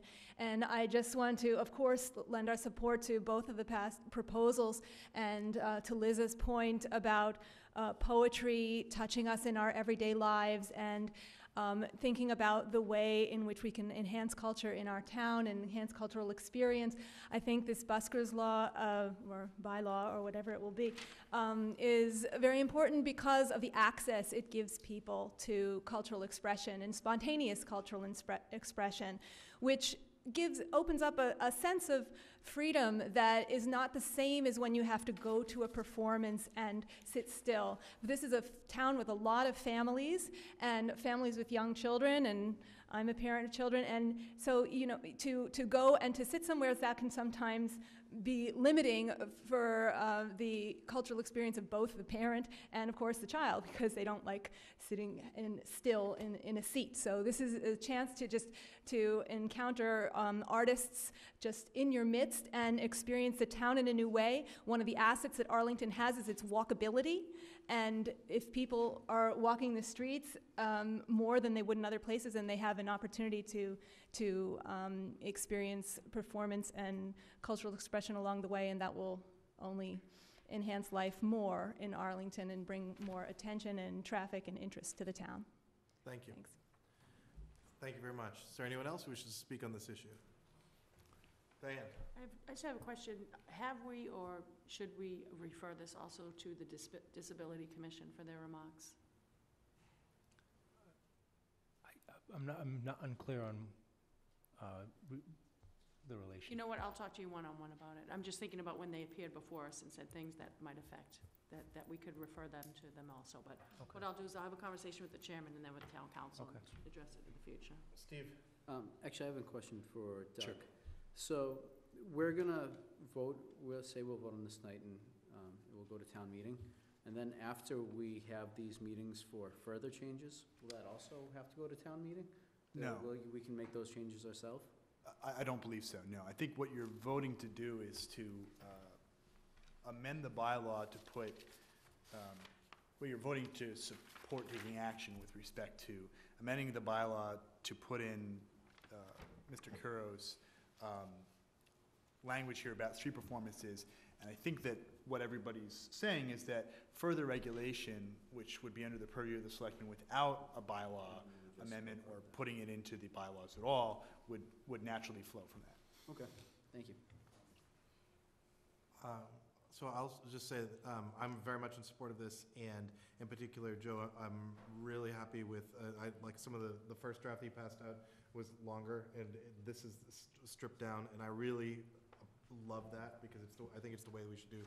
You put the minimum that you need to in the bylaws, and then you take the rest of it and you put it in the discretion of people who can, make, like, who can quickly. And so I'm really excited I think it's the right thing to do, and it's the right way to do it. So I'm really happy about it. Thank you. Is there any further discussion? Doug, do you have anything you need? I've got everything I need, thank you. All right. All those in favor, please say aye. Aye. 5-0. Mr. Chairman? Yes. This is a related matter on this, if I may, to town council. So if I understand correctly, Mr. Sharp would like to perform, and the bylaw tells him he needs a license. Am I mistaken? Okay. And that license comes from the Board of Selectmen. At present, the license comes from the Board of Selectmen's office. Therefore, yes. I would like to move that this board license Mr. Sharp at this point in time. Of course, obviously, this goes before this town meeting, then has to be approved, and so it would not go into effect until next year. I would like to move, subject to all current bylaws that would be related to this matter, that this board hereby license Mr. Sharp to start performing, and I'd like to hear that myself. I think we have to issue him a permit. Yeah, Well, it says license, But and we don't have a licensing procedure, but we are authorized to provide a license. That's why I'm putting this to Doug. Yeah. we can make sure that he gets a license. The process as it is could be more detailed with respect to what's required for a license, but we'll make sure he gets a license. Yeah, I think. Yeah. So I'll second, assuming that the motion is in order, and I'm not sure I don't if think it is, but Kevin, I completely agree with you. Yeah. Do all of you agree with me that Mr. Sharp should get a license? The only caveat on it is that under this structure or any other structure is usually you'd get a license for a specific period of time. It's not like unless the board wants to take an extraordinary measure, which. Okay, well, do you agree with me? It's not a formal vote, that until this bylaw goes into effect, we would like to see Mr. Sharp. Mr. Greeley, I think that we should see, that I will place under consent agenda next week an approval for an appropriate license. Okay. Yeah, I think that's. And if you could define the parameters. Yes, yes. You really. The guy has waited 6 years. I hope you have an album or something, do you, that people could buy? All right. No. If- No, I'm just thinking of other If it people would- who it- flood the streets and Mr. say Reed, they are want you to. satisfied with the concerns? Sorry?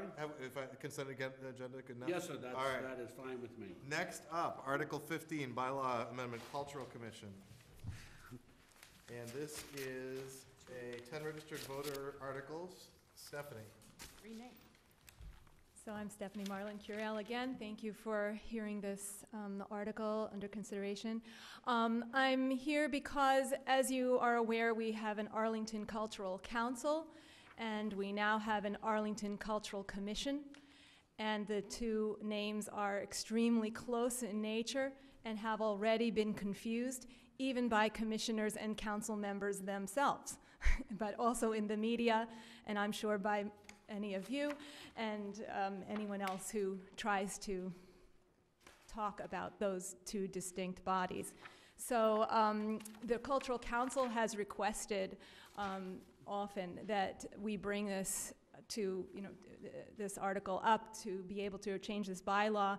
So, out of respect to them and ourselves, I bring that to you. And since our January meeting was canceled due to snow, we were not able to have an official meeting to discuss the name. So the name is not exactly decided upon yet, but I believe that we have and it's not going to be anything radical because, we are a commission of the town and it should be descriptive and as clear as possible. We simply want to change the acronym so it's not ACC, just like the Cultural Council is ACC.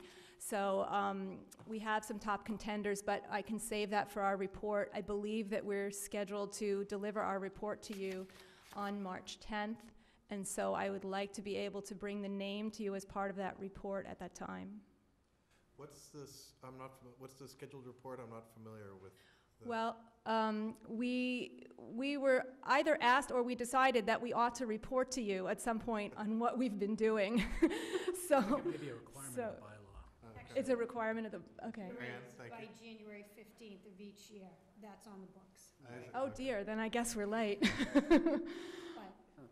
so I take it you want to be on March 10th? Yes, we have already requested and believe and offered a spot on March 10th. I'll move approval. Okay. And I agree that I find that very confusing as well, so it will be helpful to me. All right. I'll We have second. a motion, we have a second, which I must admit that this is one of the lowest information yeses that I will ever cast. I was But gonna if say, this- it seems like this should have just been the March 10th meeting, Yeah, so we need to tighten that up. So, yeah, Doug. just to clarify the scope of this is purely just to vote whether or not the board believes that we should take action with respect to renaming So, the Cultural Commission. We don't even have a name yet. Oh, we won't till March right, 10th. they're gonna come up with a name. That's right. We're gonna like it, and then you're gonna put it in the final language, and it's gonna come to us for our final approval, and at that moment, if we don't like it, then we're in trouble. Understood. It's not the best way that we've ever done this, I but know, I am. you know I'm just, Yeah, I know. If it helps, the top we- contender we- now is like Cultural Can I- Commission of Future Arlington, might that's. say they want the The same. alternative we could do is just a table. Why don't we table it to March Realis- 10th? They give us the name, and then we vote it all at once. Yeah, so Steve, I'll pull mine, but I Oppose think it. that we don't necessarily need to, because I'm comfortable with how this would go anyway. Yeah. But I'm fine with that. So, if I can just, the two sort of options before you would be to table it and to take the very small amount of time at a future meeting to be comfortable with what the recommendation is. The other thing would basically to be craft a vote that would basically be to change it to whatever is recommended by the Cultural Yeah. Commission. I personally, I'm much more comfortable with making a specific recommendation about a Okay. specific word, personally, so. And where they're on the March 10th agenda for that very reason, to Yeah. tell us what the name change. Let's do it all at once. All right. This goes to a Um, printer. Move to table to March Yeah, we 10th. have, an issue. so, There is an issue. I'm sorry, one moment. March It was just on March 6th, it has to go to the printer. It has to go to the oh, language. so we can't wait that late. And Well, that's why we do put in the application Why is this on April that people have to be prepared for hearings. Yeah. Because we, April 6th, not March 6th. no, No, the on, warrant has to be in by March 6th. we're sending it to the printer Yeah. around the 6th, okay? We could have wiggle room with a few days, but the warrant is gonna be in the Advocate because we've arranged a mass Yeah. mailing that would be on. Marianne, this isn't, we're talking about what the printing the selectmen's report. Selectmen's report, yeah. Selectmen's Right, but is the warrant, I guess, if it were to be tabled or something, is the warrant language fine? I The guess warrant that's language- what oh, I'm yeah. asking you. Yeah. You Okay. warrant okay, thanks. All right, so, Steve, I'm feeling a little guilty about twisting your arm on this one. but, That's fine. Okay, thank you. Consider it twisted. And so, we have a motion from Diane, is there a second to table? Second. We have a second to table. Is there any further discussion about table? So I think we have sentiment of the board that at least I personally will be supporting it, so I think we're gonna we'll be able to count to 3 when we get there. We have a motion table. All those in favor of the motion table, please say aye. Aye. Aye. Opposed? That carries. I'm abstaining. Thank you. Kevin is Well, because I agree, it should be changed, so, but I hear what all of you are saying, so. Just thinking We'll procedural, come back. opening the door. All right, thank you. Thank you. Yeah. This does indeed trigger what what Marion is trying to say, which I completely agree with, which is, we have a schedule of hearings. We shared it with, we should make sure that we should share that schedule of hearings, and then make sure that everyone is ready, because we're ready, so that then we can move through them, so that we can get the report done, and Doug isn't, staying up Yeah. late writing We them all. do, our process is, like, tomorrow, Yeah. I'd release for the next meeting. Yeah, And that way people don't get confused on, because we have departments that issue, issue comments and stuff. If you want it out all at once, I'd be happy to do it. We've just found historically this is what works. yeah. But I already have the emails waiting. They're already Oh. drafted and waiting to be sent, Okay. so. Joe? I want to take some of the blame for some of this confusion myself, because I knew that Stephanie brought this issue to me, and I knew that the Cultural Commission had not been able to meet, and I recommended that in order to get it in under the wire, that she bring it as a 10 registered voter Mhm. article to get it in Yeah. under the wire, but I didn't realize it was going to be scheduled for the first meeting, so I apologize if, I hope you enjoyed the rest of the discussion. All right. So moving on then, Article 19. We have junk cars enforcement, and a memo from Doug. Adam, is this, who's the? Yeah, correct- Christine's here to speak. Excellent. Christine, welcome, sorry. Thank you. So before you is a proposal to amend the enforcement of the junk car bylaw. This proposal would allow the Board of Health to enforce in addition to the police department. So as it stands currently, the Health Department office is typically called out for dilapidated properties, for properties where there may be a lot of debris and possibly junk cars stored. This bylaw would allow the Health Department's staff to cite the property owner for that violation, rather than having to call the police department each day that the violation exists. Move favorable action? Second. Motion second, is there any questions? This is a public hearing. Are there any comment from the audience about junk car enforcement? Anyone else? Doug, you okay? Got it. All those in favor, please say aye. Aye. Aye, 5-0. We should have Christine name the Cultural Commission. Maybe. Article 25, move the table. Second. But could I just ask why?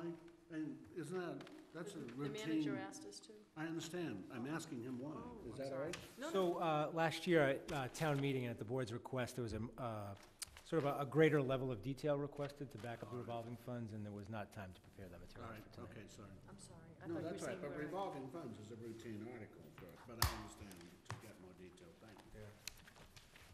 I think, yeah. So we have a motion to table. All those in favor, please say aye. Aye. All right, correspondence received. Sherry Barron, Bates Road. Janice Bakey, Public Spaces. Phil McCarthy, Public Spaces. This is specifically both those related to the charges. And the Department of Telecommunication and Cable about the expiring license for our Comcast, or cable providers, I should say, in general. Diane? I guess first move receipt. You And have- and then I just had question on the notification for the license expiration notice. I believe we are now working with the time running date of March 26th of this year. So what I'd like to know, either tonight or at a future meeting, what it is we need to start doing between now and March 26th of this year. Because I know we've had people from the Cable Advisory Committee over the past year before us saying, hey, it's coming up soon, you gotta hire a consultant, you gotta do a study. I'm just picking out phrases, I'm not saying that. So I just wanna make sure that we now have the clock running, which we do. And is it the town manager or town council that will sort of guide us through that? Probably cooperatively, and I think I already have on my schedule a meeting with John Marr from the Cable Advisory Committee. I can confirm that. But I think by the next board meeting, we can have a rough schedule for how I have it in my head that Negotiations we will have to allow. submit a letter by March 26th of of our this year. interest. I think actually it's March 26th is the first day that we can do it, and then we have 6, because We have 60 days. we have to start between 36 and 30 months, and 36 months starts on March 26th. So March 26th is when we are eligible to fire the starting gun, and we must fire that gun within 6 months. So we're, yeah. Well, whatever, I know John confirm Marr that. was Yeah. advocating for It an behooves us to be early, prepared. whatever you for all sure. say, so. I've also had preliminary discussions with Mr. Marr about this, and confirm Mr. Dunn's statement about that, that basically, we want to try to have our negotiations on this simultaneously on the, I believe, 3 contracts that we have, and they'll all be coming into play basically this spring, so we're on top of it.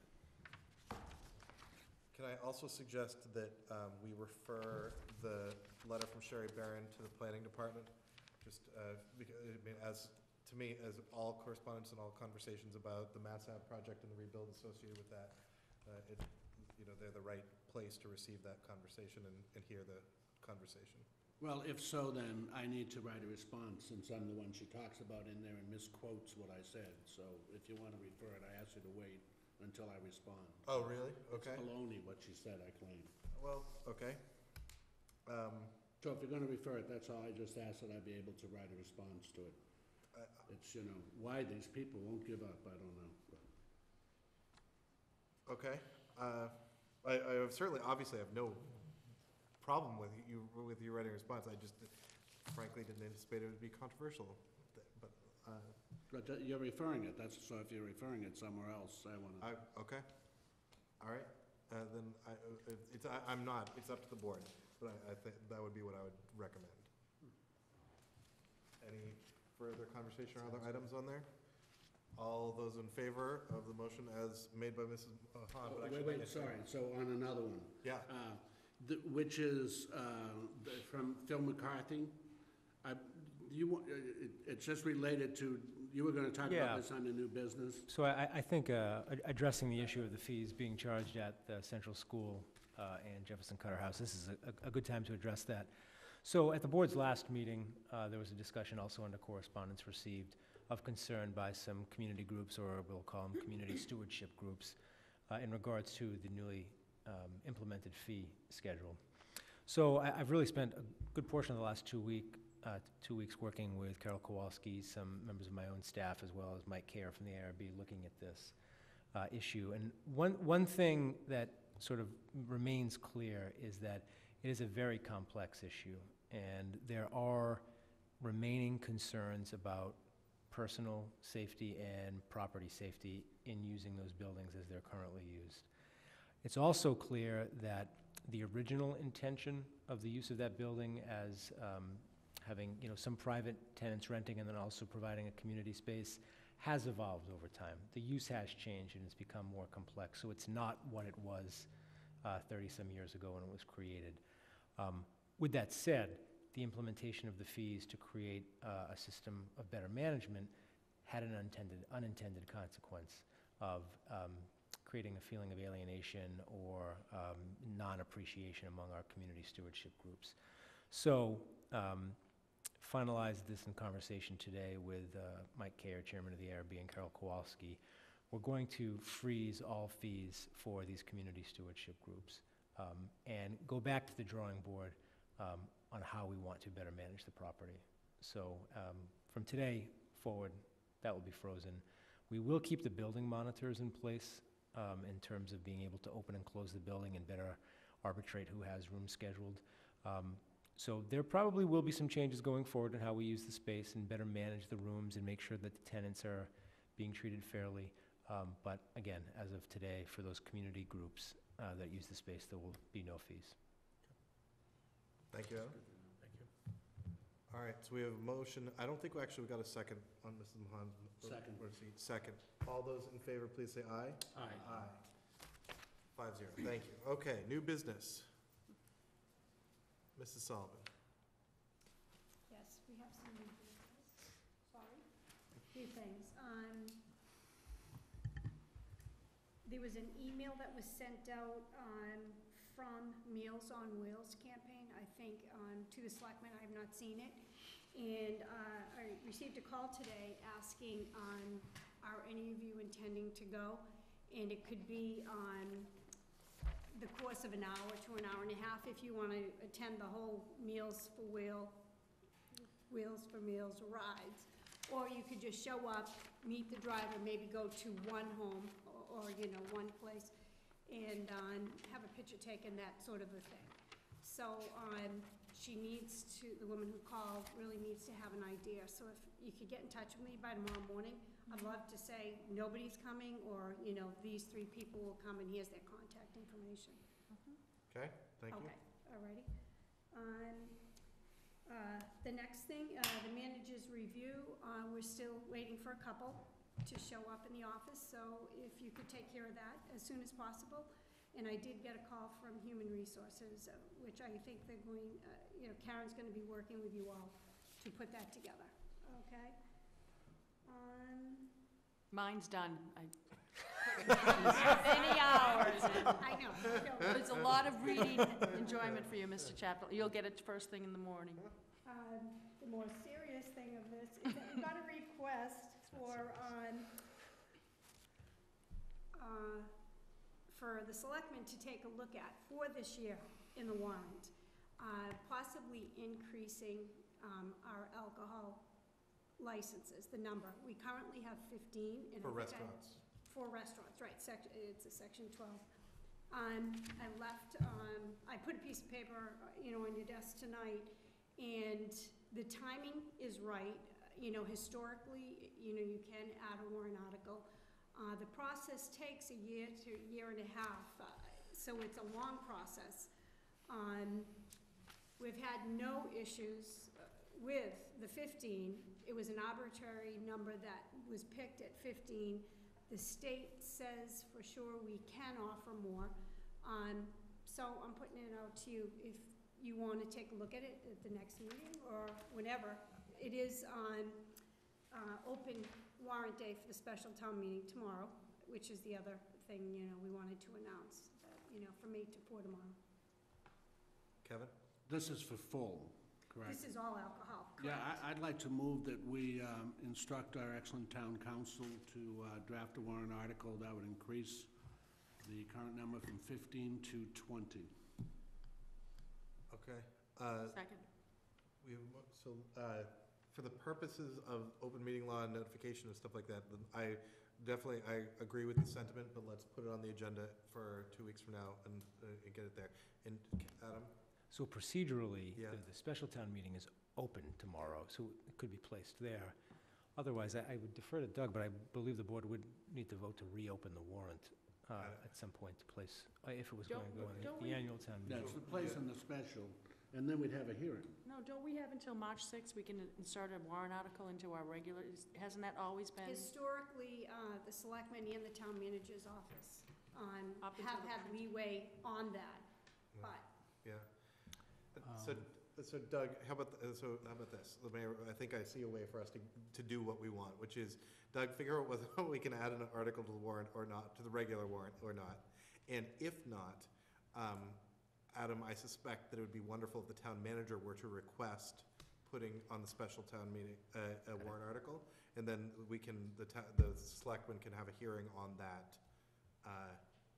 You know what I'm saying? I got it. Is in general, or What you said. Diane? And can I just say procedurally that we're all referencing a piece of correspondence that was received today by the Selectmen's Office, February 10th, at 3:54 PM by a Mr. Golden. And that's from where the beginning of this conversation came.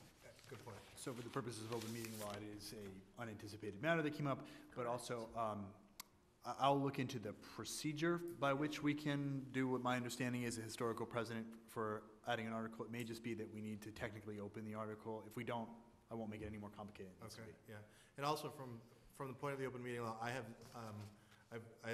absolutely no, I feel very comfortable with this because the actual substance of what we will be voting on